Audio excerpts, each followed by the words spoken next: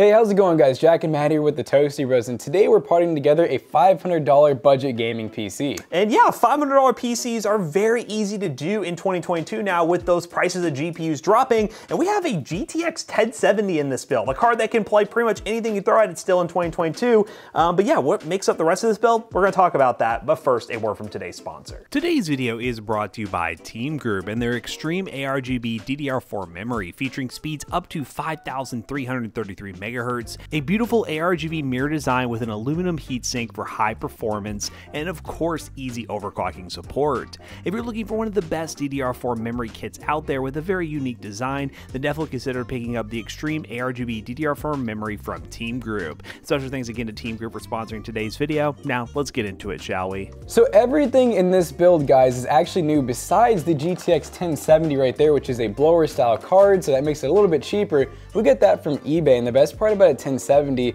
is it performs pretty much on par with the GTX 1660, which a lot of people don't realize, and you get 8 gigs of VRAM. So yeah, going used with this GPU saves you a ton of money. Obviously, you can't really buy new 1070s anymore at a reasonable price. So if you use eBay and do some deal hunting, you can find these cards in a wide range of different designs. You can even find some aftermarket ones with better coolers than this one. But we picked this one up because it was the absolute best price we could find, and we wanted to make an awesome $500 PC. So let's not waste any more time and talk about the rest of the parts that make up this PC build. So for the processor, this is pretty much a no-brainer because there's not really another option that's new out there. This is the i3-10100F, and it's a 4-core 8-thread. It's pretty much the cheapest 4-core 8-thread in the market because these come in at like $79, and back in the day, that would get you a Pentium if you were lucky, and there was nothing Ryzen could even get close to that price. So this is an absolute steal right now, and it's one of the strongest 4-core 8-thread in the market, and it even has room for upgrades. I mean, we've paired this with like 2060s, 2070s, 3060s, and it's been great. Now for the motherboard, we have this Gigabyte B560M DS3H, and this is the DS3H lineup we just love. I mean, we almost never have problems with them. It's the V2. I don't know what makes it V2, but it does actually have 4 RAM slots. It actually has two 4-pins for the CPU, which I love to see. And it's actually, I didn't realize it says UD series on it. I wonder if that's actually the exact board, because that's really weird to see, because that used to be like we saw them in OEMs at first, and then randomly there is like a UD on the front of it. Yeah, so, oh yeah, yeah. Ultra durable. Ultra durable, so. We're about to find out. Now for the RAM, we have this XPG GameX D20, and it is backed by this person. Who this person is, I'm not really sure, but 3200 megahertz, it's not RGB. We had to save a little bit of money. I mean, we saved 10 bucks here, so if you want RGB, to spend a little more and you'll get it. And now for the storage, we have this PNY 500 gig NVMe SSD. It's Gen 3 because we don't have Gen 4 support with the CPU, although the board does, so if you end up getting a better 11th gen processor, you could go with Gen 4, but honestly, we're gonna get some really fast speeds with this anyway, so we're not too worried about it. Now for that GPU we mentioned, this is the GTX 1070, and this is a old reference style, blower style card. You can buy some aftermarket ones as well, like 2 fans or even some 3-fan cards that probably are a little bit more on eBay, but this one right here delivers the best price performance, and it still cools well enough to where you're really not gonna worry about this thing overheating at all, and it's still gonna perform up to its standard. Now for the power supply, we have the good old EVGA 500GD, 80 plus gold, 500 watt power supply. Really can't complain. More than enough juice to power this 1070 and a slight upgrade in the future. If you want a little more headroom for some higher end GPUs and being able to upgrade that CPU, you might want to opt for something like 600 watts, but 500 from a reliable brand like EVGA, I'm pretty happy with it. And of course, for the case, we have a budget Antec one. This is the DP301M, and yeah, it has some decent airflow right here. A little bit of RGB built in. We didn't go crazy with like RGB fans or anything because that is an added cost, but you can do that by picking up like a V-True fan pack in a case that supports ARGB. But yeah, this case comes in a good budget price point, tempered glass. Really can't complain about this build overall. Now what we're gonna go ahead and do is put this thing together and show you how well it can play the latest titles that you all want to play. You know, your Fortnites and well, some other games as well. But we're gonna go ahead and build this PC and see how well she performs.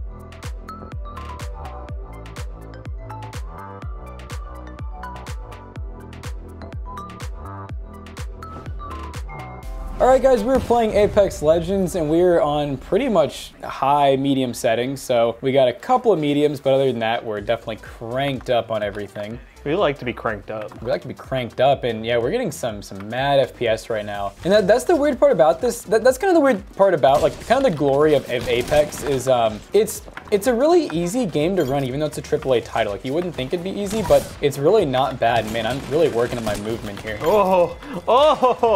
Good start. But yeah, we're looking really good FPS-wise, though. I mean, I really could not ask for anything more at settings like this. I mean, we're almost maxed out. Now, obviously, if you want to get into like 1440 or something like that, then, you know, you'd be looking at a little bit more strenuous. 1070 is still a great card. Pretty much anything to throw at it. This guy is... How do I punch? I'm gonna do it. I'm gonna do it. No! No!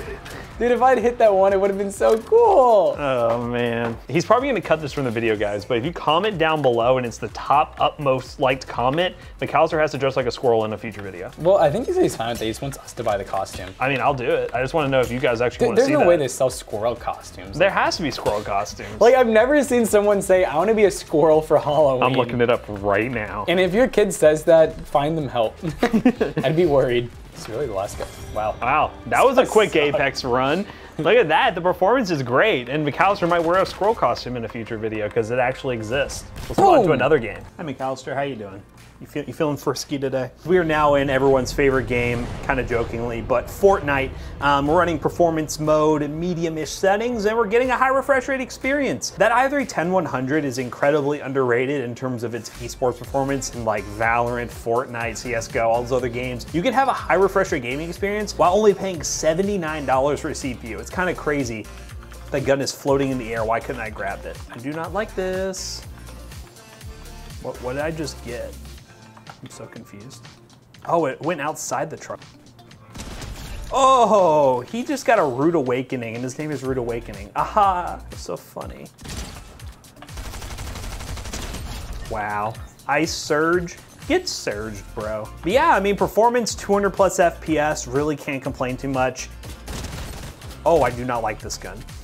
That is a no-go. And Amy, I'm so sorry I just had to do that, Amy. Oh, gunshots. Where from? The house is on fire currently. Did I do that? Oh, hello. My man Gigabyte 51. That sounds like a bot to me, ladies and gentlemen. Ah! What is going on in this game?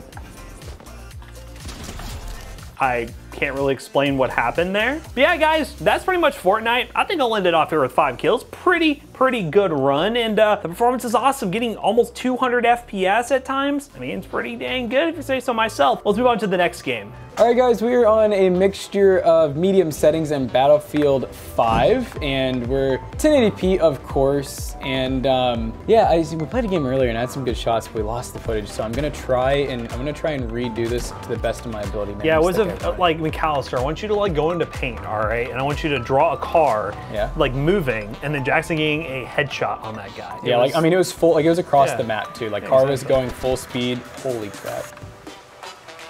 Oh. You got him, you got him, you got him. Yeah! Yeah. Murder! How is this guy still alive?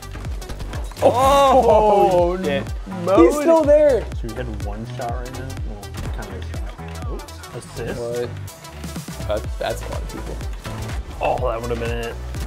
Oh, no! Can I get helped up again, or does it not work like that? What is this guy doing? He's just facing backwards. Hell! Oh, there you go. My teammate's helping. Is that guy still there? Okay, he's dead. That's dead. What? Oh! What is that? He just stabbed. Oh! He just killed everyone. Massacred. Dude. How is this guy not? I just got 3 times to kill him. 3 times the sniper, Matt. How did he hit me? Oh, I got him. I got him. That's another one. That's 2. That's 2. Oh! I didn't get the kill, but it... Oh, wait, I got a kill assist. Let's go. Look, he's just he's watching me, dude. Oh, come on, you can get him. No! That's it. That's it, guys. Warzone time.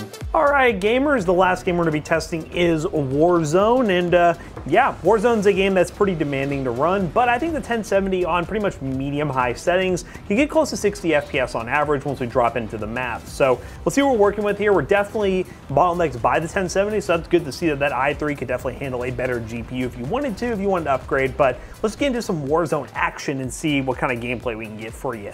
Ah! That guy did not expect me at all. He was shook.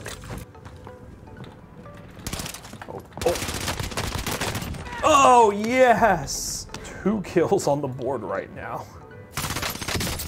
Oh, I almost got that guy too. Oh, that guy was in a bad spot. Poor guy. Like someone's gonna run up behind me right now. Whoop! Whoop, whoop. Ah! Oh, almost had him. Stay. Okay, well, that's Warzone. I'm done. I'm over it. That's it. I got a good amount of kills, and I mean, this $500 PC performs very well for the money. Yeah, if you buy all the parts, links down below the affiliate links that will help us out. Let's go and wrap this video up real quick. Alright guys, so we just got done benchmarking this beautiful $500 gaming PC, and it performed really well, and I mean really well, because we're talking a few months ago for 500 bucks, you'd be looking at an integrated graphics system or APU system, and you were only gonna be able to play esports titles, but we just played AAA titles even at higher settings. And the best part is GPU prices are continuing to fall down, so this could be a $450 PC if you do some deal hunting, or even less. So definitely check those links down below. They will be affiliate links that will help us out. I've seen a couple comments on our build guides with used GPUs. When we link eBay links that are affiliate links, it gives you a generic search for that product on eBay, so you can look through all the listings on eBay currently and find one around the $200 or less price point to meet that $500 budget overall. So do keep that in mind. That's what those links are down below. So as always, we hope you guys enjoyed today's video. If you did, check out our other 2 YouTube channels and also our twitch.tv/toastybros, and do not forget to like, comment, and subscribe. And we'll see you guys in the next one. Goodbye. And now if you want a PC like this and you don't want to build it yourself, or you want one that's really high-end or really low-end, we got you covered at our PC selling business. PCBros.tech is where we sell gaming PCs, gaming laptops, and so much more. And if you use code ToastyBros2 on checkout, you can save 2% on your next purchase. PCBros.tech. See you guys later. Goodbye.